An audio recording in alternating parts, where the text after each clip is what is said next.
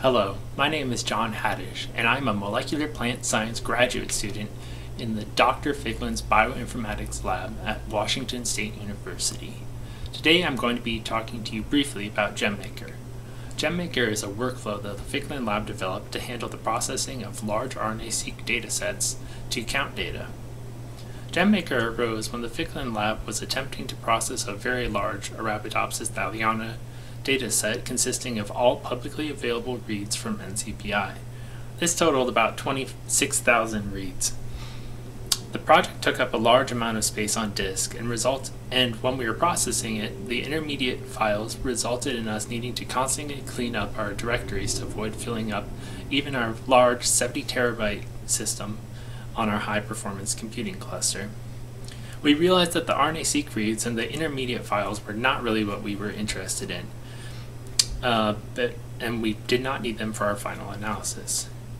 From this arose GEMmaker. GEMmaker is a Nextflow workflow that is capable of downloading RNA-seq reads from NCBI, processing them to count data, and using common tools such as HiSat2, Salmon, and Callisto, and while cleaning up the files of the intermediate processes as it goes. This prevented our file system from being filled up while retaining all the output we desired. In the process of making this, we Dockerized the dependencies and made it compatible with NF-Core.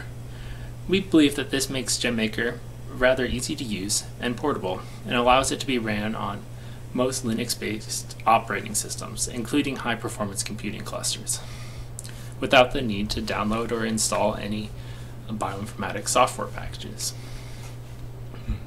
The information on the second part of my poster describes the basic outline of what it takes to run GEMmaker on your own data. The first step is to make sure that your machine has Singularity and Nextflow installed. Singularity is a package manager that is capable of running Docker images on a variety of machines without the need for root privileges. We chose to use Singularity over Docker because of this, as it allows it to be ran on many high-performance computing clusters where users typically do not have sudo privileges. Nextflow is a workflow manager that will run all the programs you need for the pipeline and controls the parallelization of all your samples. You will notice that I did not say that you need to install GEMmaker. This is because GEMmaker is NF-Core compatible, and Nextflow will automatically download GEMmaker the first time it is ran. After installing the two dependencies, Singularity and Nextflow, the user must locate their RNA-seq reads in the genome or transcriptome of the organism they are attempting to align to. This is dependent on your desired outcome. You may choose to use one of the three different tools that we have. These are HiSat2, Salmon, and Callisto. HiSat2 will actually align the reads to the genome so that the user can choose to keep an intermediary file showing where they actually align in the stackup of these. Salmon and Callisto are quantifying the genes, and so you will not actually get your actual alignments, but rather just the counts. No matter which workflow you choose, you will need to make the proper index from your genome. Information on how to make this index can be found on the GEMmaker documentation. The user's RNA-seq reads can be located on a local machine, high-performance compute cluster, or be published reads located on NCBI. For the latter, the user simply gives a list of the desired SRAs, and GEMmaker will download and process them. The third step is to run GEMmaker using Nextflow. GEMmaker is NF-Core compatible and will automatically be downloaded the first time it is ran using Nextflow. On my poster, you will see an example of what a typical command looks like to run GEMmaker. The user declares the index they made for their genome, where their RNA-seq reads are, either local or remote, on NCBI, and what quantification tool they wish to use.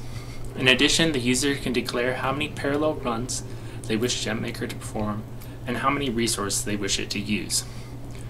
This makes GEMmaker rather customizable, and even large runs can be ran relatively quick given the proper compute resources.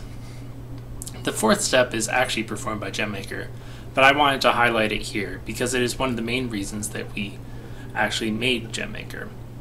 The graph you see has on the y-axis shows how many terabytes of data GEMmaker used up, and on the x-axis shows time to completion. And these we made it so it's from 0 to 100% complete. The dashed lines represent runs which did not have any cleanup steps, whereas the solid lines, located in the very bottom of the graph, show when GEMmaker is being used, when GEMmaker is used to clean up all the files. You will notice that the dashed lines quickly balloon and take up most of the storage on the storage on the machine. Whereas when GEMmaker is used to clean up everything, it is kept to a relatively manageable amount. Finally, our last step, which goes beyond what GEMmaker does, is to use the process count data in a different program, such as for differential expression using DSeq2 or EdgeR, or to make a co-expression network using tools such as WGCNA or Kink. Additionally, any intermediary files you choose to save can be used as well. I want to thank you for stopping by my poster and encourage you to check out GEMmaker at the GitHub link located at the bottom of my poster. There is complete documentation on the steps you need to take to get started, as well as troubleshooting sections. Thank you.